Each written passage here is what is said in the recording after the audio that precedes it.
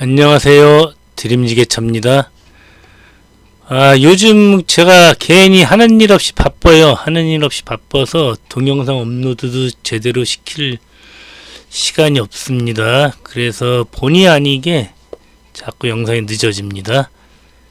오늘은 좀 길게 가도록 하겠습니다. 약 30분짜리 동영상이죠. 자, 이곳은 이제 우리 지역에 있는 중학교에요. 중학교에서 저를 불렀습니다. 지금 열심히 달려가고 있죠. 자, 현장에 도착을 했습니다. 현장에 도착하니까 그 전날 비가 와서 땅이 많이 젖어 있어요. 이 영상은 요즘 영상은 아니고 한여름 영상이죠. 제 복장을 보시면 아시죠? 반팔 반바지, 완전 한여름 복장입니다. 땅이 굉장히 심란해요.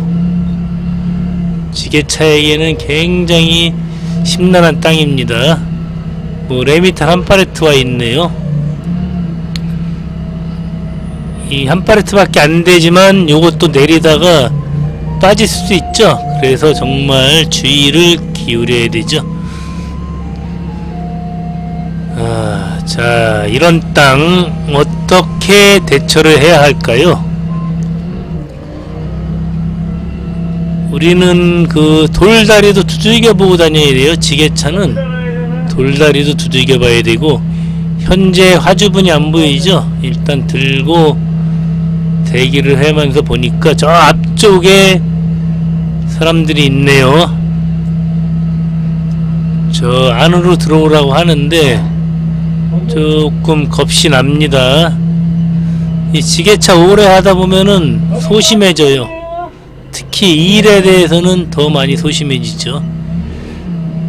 뭐 일단은 이곳은 지게차가 혹시 빠지더라도 저기 지금 미니 굴삭기가 있습니다. 참, 요즘 굴삭기라고 하지 않고 굴착기로 정착이 되는 분위기죠. 국립국어연구원인가 이곳에도 이제 굴착기로 정확하게 정착이 됐습니다.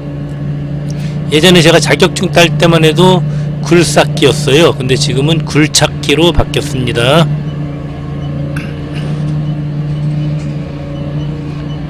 이 굴착기라 그러면은 항탁이라 그래갖고 파일 박을 때 구멍 뚫어주는 거, 그것을 예전에 예상을 했었는데 그것은 이제 천공기라는 다른 이름이 있기 때문에 우리가 주로 포크레인이라고 부르죠. 포크레인은 그 어떤 회사의 브랜드명이고,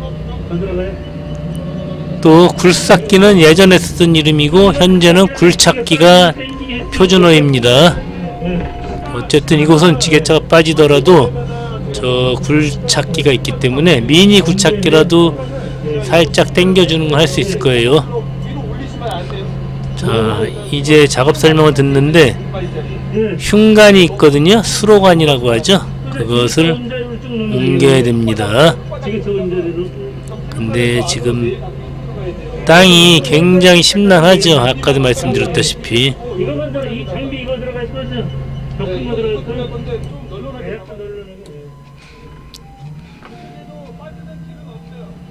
자, 일단 빠지지는 않는다고 하는군요.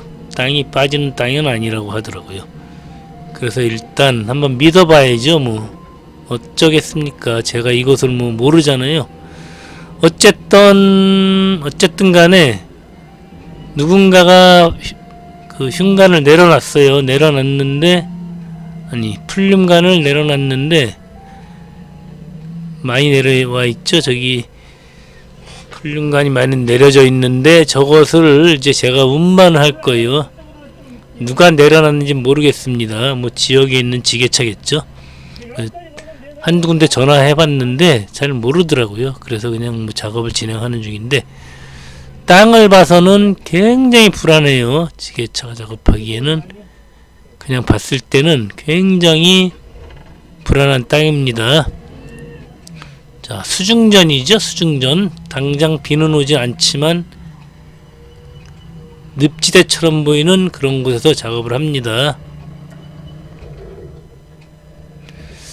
약 20번? 15번?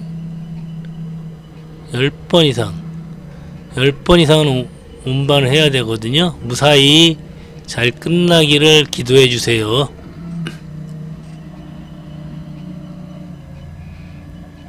일단 회전을 안 하면은 직진으로 왔다 갔다 하는 것은 정말 푹 빠지는 땅이 아닌 다음에는 그래도 움직일 수가 있죠. 회전을 안 해야 되죠. 되도록이면 회전을 하더라도 넓게 회전을 하도록 하겠습니다. 자, 오늘 결론부터 말씀드리면은 오늘 안 빠집니다. 이 땅은 굉장히 빠질 것처럼 생겼는데 처음에 레미탈 들고 들어갈 때 아주 심란해서 어떻게 작업을 할까 했는데 결론은 안 빠집니다. 요거 지금 오른쪽에 보시면 물 고여 있는 곳 있죠? 이곳은 이제 빠지는 곳이에요. 저곳만 피해주면 돼요. 이 넓은 운동장에서 저곳 한 곳은 빠지는 곳이라고 하더라고요. 자, 이제 이곳에 쭉 갖다 놓으면 되는데 이렇게 세로로 놓고 또 가로로 놓으려면은 저쪽 오른쪽 땅으로 들어가야 돼요. 현재 상태에서는 왼쪽에 있는 보도블록을 밟아서는 안 돼요. 아까 저기 이제 화주분이 말씀하셨죠? 저곳을 밟지 말라고요. 더군다나 이제 지게차 타이어에 흙이 잔뜩 묻어갖고 저곳을 밟아서는 좋을 일이 하나도 없겠죠. 그리고 깨질 수도 있습니다. 저런 그라우팅 같은 거 충분히 깨질 수가 있어요. 항상 안 밟을 수 있으면 안 밟는 게 좋아요. 조심조심 가고 있는데 아직까지는 빠지는 징조는 안 보이고 있습니다. 뭐 이러다 갑자기 푹 빠지는 수도 있어요. 안 빠지도록 조심해야 되겠죠. 그리고 무엇보다도 지게차가 빠진다 그래갖고 그 바퀴가 푹 빠지는 게 아니고 미끄러워서 이제 우리 지게차 같은 경우 앞바퀴가 구동이죠. 구동축인데 그 구동축이 미끄러우면은 제자리에서만 빙빙빙 돌면서 땅을 파고 들어가게 돼 있어요. 그래서 이제 이렇게 미끌미끌한 땅이죠. 이게 굉장히 미끄러운 땅이죠. 이 땅이 꼭 지게차가 땅에 푹 파묻힌다는 얘기가 아니고 미끄러워서 못 움직일 수도 있습니다. 대부분 그런 걸 다 빠진다고 표현을 하죠. 지게차가 빠진다 그래서 구덩이에 빠지는 게 아닙니다. 그런 것도 물론 있지만 제자리에서 못 움직이면 빠진다고 얘기를 해요. 움직이지 못하거든요. 미끄러워서. 구동바퀴가 아무리 돌려줘도 미끄러우면은 움직이지 못하죠. 그럼 지게차가 빠진다고 표현을 하게 되는 거죠. 자, 밑에 4줄 넣고 이 위에 1단씩 더 올리도록 하겠습니다. 어쨌든 조심해서 작업을 해야 되겠죠. 자, 저기 굴착기는 2대나 있네요. 한 대로 못 빼주면은 2대가 땡기면은 뭐 지게차가 나오겠죠. 그래서 일단은 걱정은 없습니다. 빠져도 든든한 백이 있잖아요.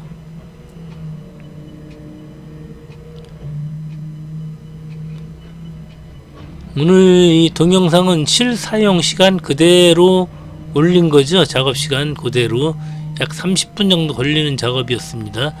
그러나 만약에 지게차가 빠지게 되면은 30분이 넘어가죠. 지게차 뭐 군안하랴 뭐 이리저리 하다 보면은 30분이 넘어가죠. 그래서 지게차는 안 빠지는 게 양쪽 다 윈윈이죠. 일단 지게차 빠지면 지게차 요금이 올라갑니다. 굴착기가 없을 때는 다른 지게차를 불러와야 되기 때문에 지게차 요금이 일단 따블이 되는 거죠. 그리고 또 제 시간이 또 계속 올라갈 수가 있는 거예요. 지게차는 안 빠지는 것이 서로에게 윈윈이죠. 저희 뭐 빠지게 되면은 다른 일도 못 가게 되고 아주 지게차에도 타격이 많이 크죠.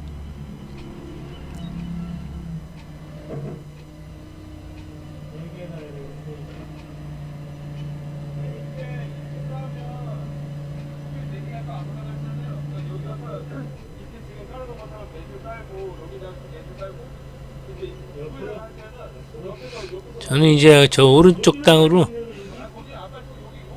들어가지 않으려고 이렇게 하는 중인데 뭐 어쩔 수 없이 들어가야 되겠습니다. 자, 이런 땅 안 들어가려는 이유가 또 있죠. 이런 곳 밟고 다니면서 작업을 하다 보면은 도로로 나갈 때 굉장히 난감해지죠. 이렇게 지게차는 이제 세륜기를 타기가 힘들어요. 세륜기를 타게 되면은 워낙 그 센서가 많아서 센서가 작동이 되면은 지게차가 고장이 날 수가 있어요. 그래서 현장에 들어가도 되도록이면은 저는 세륜기를 안 타는데 그냥 호스로, 고압호스로 씻어내야 돼요. 그런데 이제 이런 현장 같은 경우는 세륜기도 없고 고압호스도 없잖아요. 그러면 저런 땅을 막 밟고 다녀서 지게발 타이어 사이에 이 진흙흙이 막 박히게 되면은 그게 빠지질 않습니다. 쉽게 빠지질 않고, 제가 또 도로로 나가야 되잖아요. 도로로 나갔을 때 어떻게 되겠습니까? 난감하죠. 도로가 흙범벅이 되는 거예요. 그나마 이제 흙범벅이 된 다음에 비가 와서 씻겨 나가면 다행인데, 안 씻겨 나가면은 그거 잘못하면 단속당할 수도 있어요. 흙범벅하고 도로로 나가게 되면요. 그래서 이런 곳에서는 이제 만약 밟았다 그러면은 지금 물이 고여 있는 곳 있잖아요. 저런 곳에 가서 몇 번 왔다 갔다 하면서 타이어의 흙을 어느 정도 제거를 하고 빠져나가게 되죠.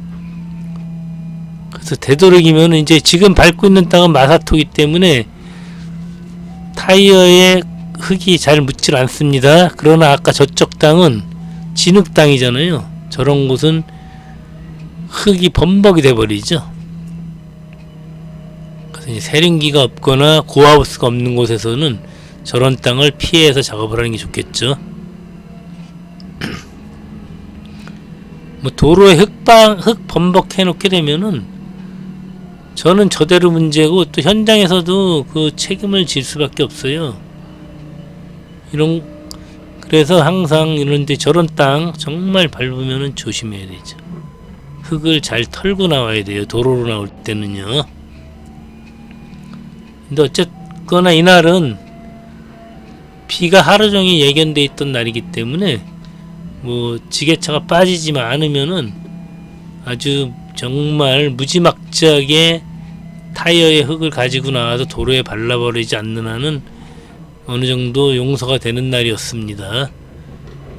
어쨌든 작업 끝나고 저곳을 왔다 갔다 하면서 흙을 털고 나가요. 저는 뭐 그것까지는 영상이 안 나올 거예요. 자, 이제 아직까지는 아무런 문제가 없습니다. 물론 결론을 다 말씀드렸기 때문에 지게차가 빠지지 않는 건 알고 있죠.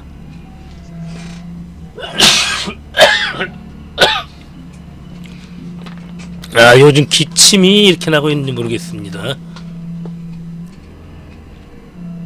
자, 이번에 이쪽 길로 한번 가볼게요. 이쪽 길로 가는데 조심조심 가보는데 빠지진 않는군요. 땅은 생각보다 굉장히 단단합니다. 땅은 단단하지만 그렇다고 하더라도 조심을 해야 되겠죠. 그렇다고 하더라도 조심을 해야 됩니다. 아무리 단단한 땅같이 보이더라도 언제 어느 순간 지게차가 빠져서 못 움직일 수 있거든요.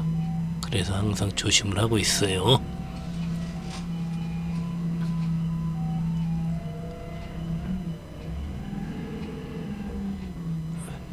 회전할 때 뒤쪽으로 너무 많이 안 나가고 조심을 해야 되죠.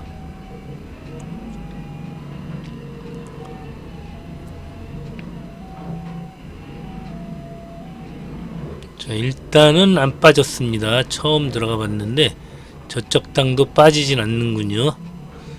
그대로 작업을 하면 될 것 같아요.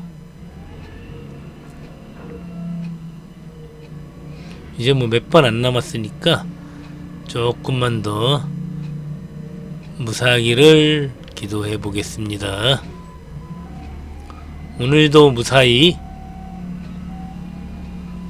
어렸을 때 그 버스를 타게 되면은 항상 그 버스 기사님 옆에 천사가 기도하는 그 사진이 있었어요. 그림이죠. 그림이 있었습니다.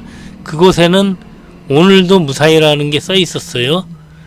그것을 무의식적으로 많이 봐왔었는데 지금 제 심장이 그렇습니다. 항상 눈을 뜨고 출근하게 되면은 오늘도 무사히가 입속에서 마음속에서 자동적으로 배어 나오죠.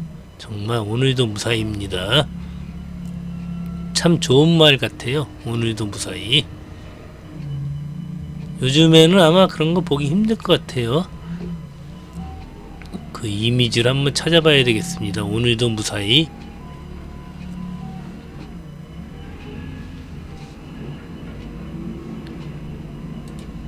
대충 보면은 이제 천사가 이렇게 있고 기도하는 손무,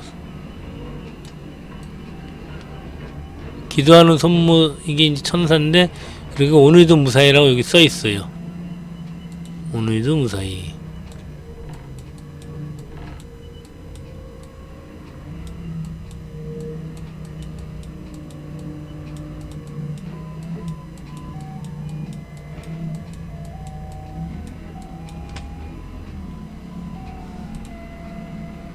그 엽서처럼 이렇게 생긴 그림이 있었어요. 이렇게 버스에 보면은 항상 이런 그림이 있었습니다.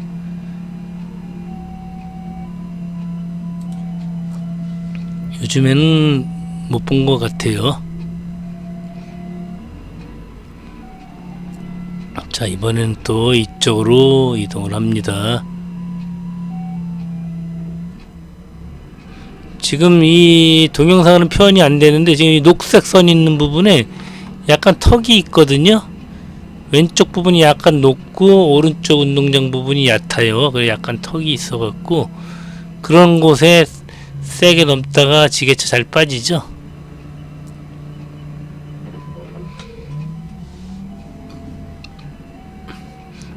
턱을 넘거나 올라갈 때는 뭐 지게차가 두 발로 한 번에 올라가지 말고 약간 비스듬한 상태에서 한쪽 발씩 비스듬하게 올라가고 내려가야지 충격이 덜한 거죠.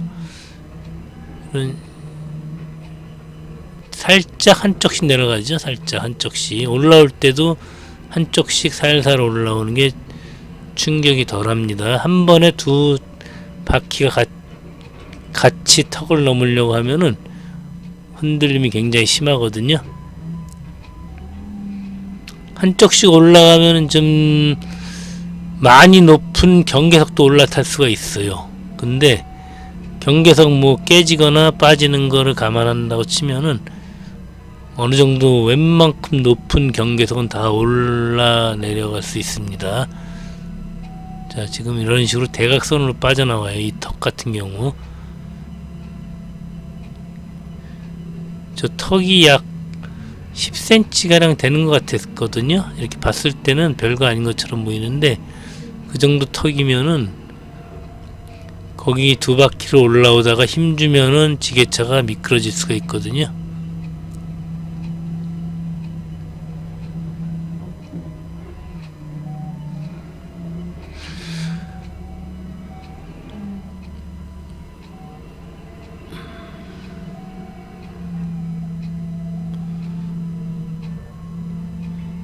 지금 저는 제 지게차 내부를 보여드리면은 정말 말이 많습니다. 지게차가 왜 이렇게 지저분하냐, 배선 정리 좀 하라, 뭐 어디 현장 가거나 또는 물건을 상하차하러 가면은 화물차 사장님들도 보면은 왜 이렇게 선이 많고 모니터가 많은지 정신없어 하세요. 그러나 저는 이제 적응이 돼 갖고 아무렇지도 않아요. 그리고 이 지금 선을 건들 수가 없습니다. 지금 이 선을 건들게 되면은 다시 배선 작업 싹 다시 해야 되는데, 그게 너무 그냥 시간을 많이 뺏어 버리거든요. 현재는 그냥 이렇게 쓰다가 만약에 어떤 모니터가 안 나오고 선이 끊어지고 그러면은 그때 이제 다시 손을 댔을 때 그때는 다시 이쁘게 선 작업을 하도록 하겠습니다. 제발 좀 봐주세요. 저는 그냥 이렇게 쓰도록 하겠습니다. 좀 지저분해 보이지만 제 나름대로 잘 이용하고 있어요. 이 선 작업 다시 한다는 게 엄청난 시간 투자예요. 물론 뭐 선 작업을 잘 하시는 분들, 그런 분들은 처음부터 할 때부터 그거를 생각을 해서 하는데, 제가 이제 이 모니터와 카메라가 하나하나 늘려나가다 보니까 이렇게 늘어났거든요. 그래 하다 보니까 이걸 선 작업하려면은 처음부터 다시 하기 전에는 쉽지가 않아요. 이게 뭐 어느 선이 어느 건지 다 하나하나 찾고 그러려면은 아마 반나절은 걸릴 것 같거든요. 그래서 건들지 않고 있습니다. 지금 잘 되고 있기 때문에 안 건들고 있어요. 뭐 끝까지 잘 되고 있으면 끝까지 이런 상태로 가겠죠. 지금 생각해 보세요. 지금 모니터가 5개면은 모니터 전원선이 있죠. 카메라 전원선이 있죠. 그리고 영상선이 양쪽으로 나가는 게 또 있죠. 모니터 하나에 보통 선이 3개 있다고 보시면 돼요. 3개. 그러면은 둘레 5개니까 3, 5, 15, 15개의 선에, 그리고 지금 반짝반짝 하는 거 후방 감지기, 그것도 영상 신호 왔다 갔다 하는 선이 있고 전원선이 있습니다. 그리고 그 밑에 시계 온도계 선, 뭐 많을 수밖에 없죠. 워낙 많아요. 밑에 보면 시가잭도 꽉 찼어요. 뭐 하나 더 이상 꽂을 수 없을 정도로 꽉 찼습니다.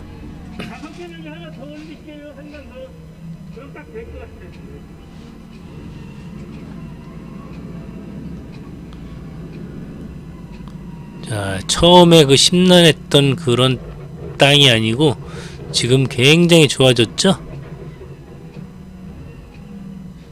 이제 마음껏 다닙니다. 땅을 아주 그냥 이 물속 이 수중전도 아주 막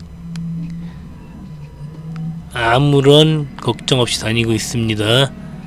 물론 언제 어느 때 저 물속에 구멍이 있어서 지게차가 빠질지도 모르거든요. 그러나 현재까지는 잘 되고 있어요. 아까도 말씀드렸다시피 마지막까지도 잘 됐습니다. 자, 요즘 겨울이 너무 따뜻하죠? 왜 이렇게 겨울이 따뜻할까요?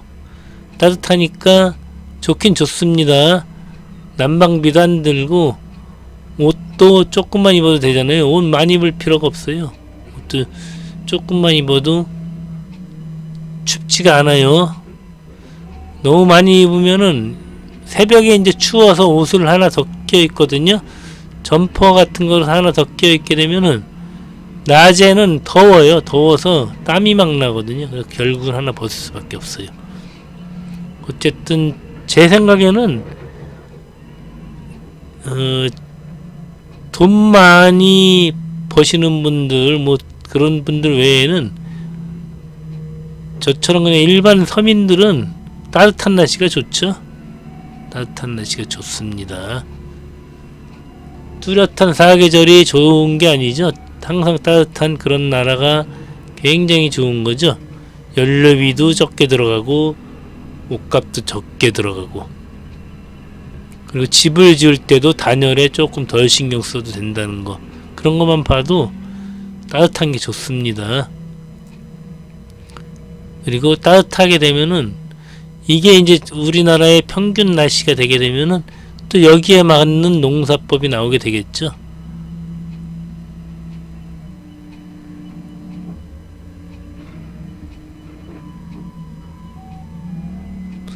자, 이제 마지막 거 한 번 남았습니다. 지금 왼쪽 작은 화면을 왼쪽에다 배치한 이유는 이제 제 얼굴을 가리기 위함이죠.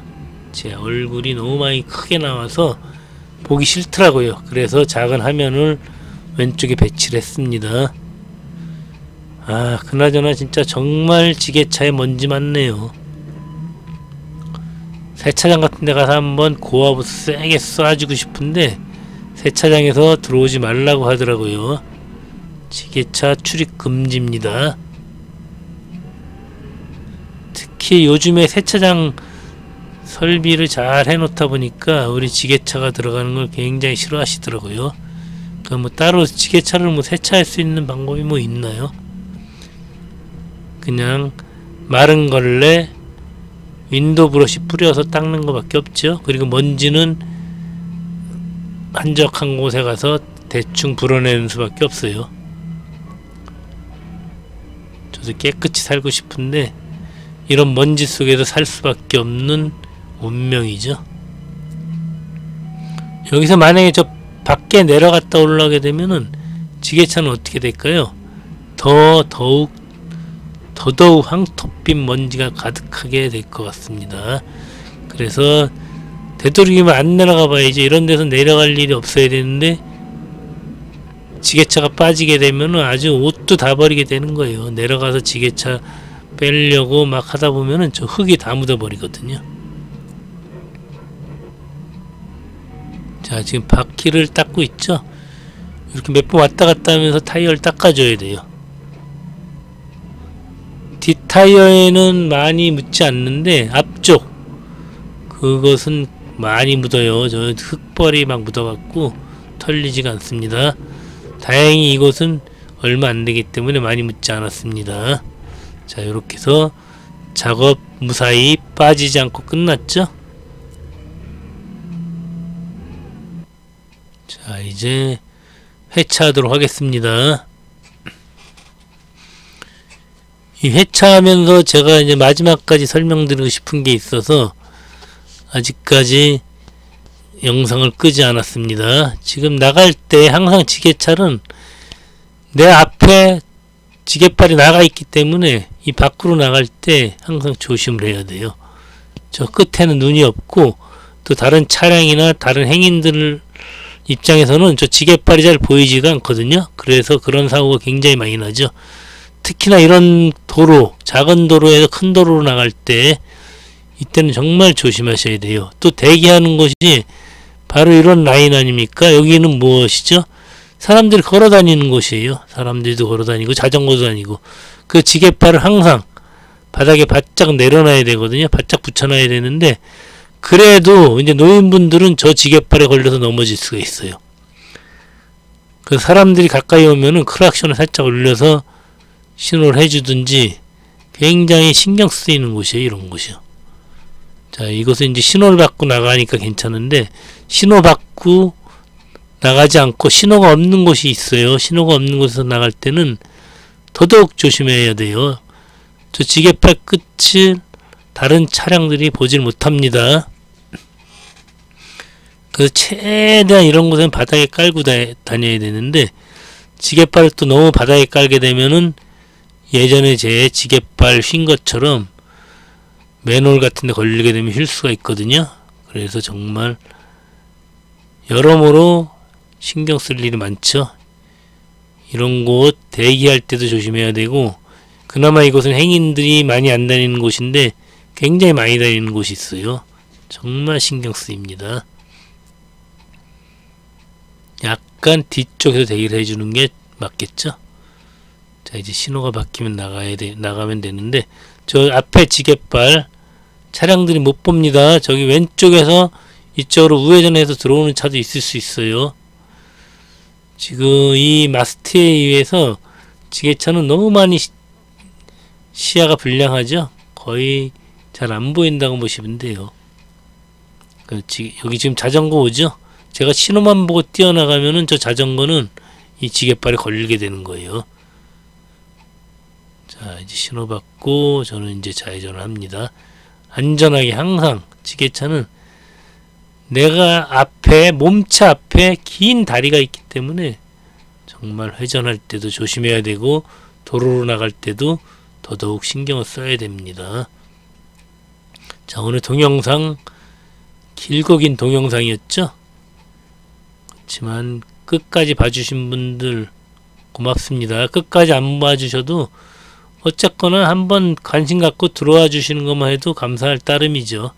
자, 앞으로도 계속 제 동영상은 끊임없이 계속될 것 같은데 자꾸 이제 다른 일까지 하다 보니까 제가 이제 다른 유튜브도 또 운영하고 있죠. 몇 가지 운영을 하고 있는데 아빠의 손맛이라든가 또는 강아지 고양이 이야기 그리고 드럼 있는 미용실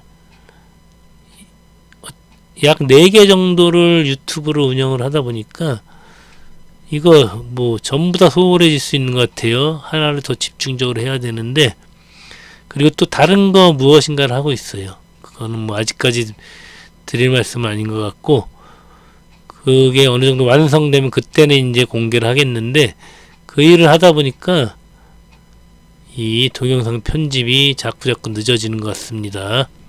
그러나 이제 동영상 하나하나 올릴 때마다 조금이라도 내실 있게 올리기 위해서 노력을 하고 있습니다. 그러나 대사 없이 이렇게 혼자 주저주저 거리다 보니까 많이 꼬이기도 하고, 그렇죠? 어쩔 수 없지 않습니까? 자, 그러면은 모두 안전운전 하시고요.